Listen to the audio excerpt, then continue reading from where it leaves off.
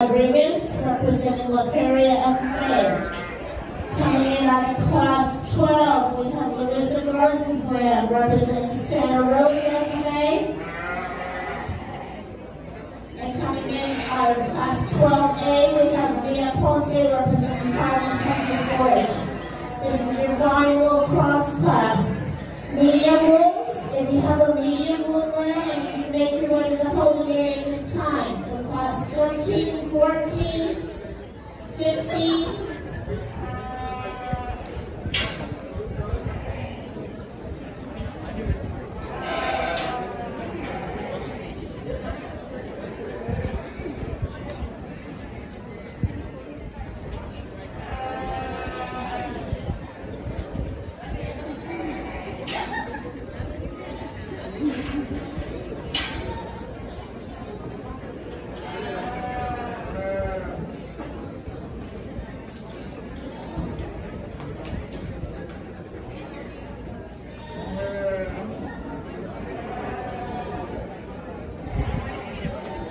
You moved it again.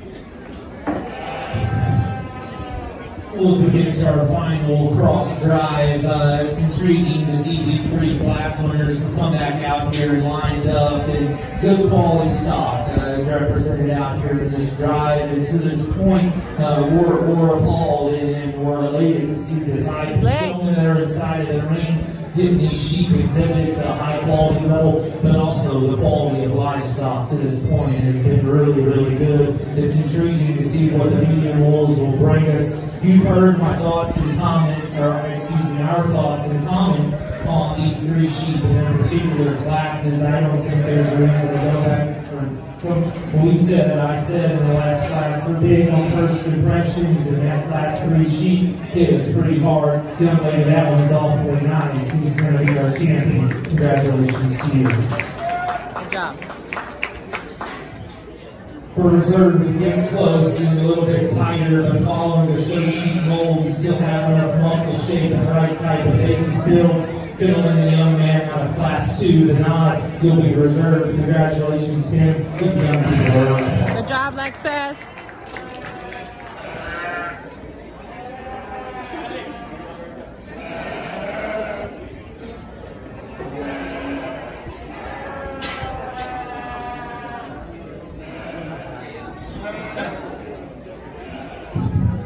the final cross class division drive.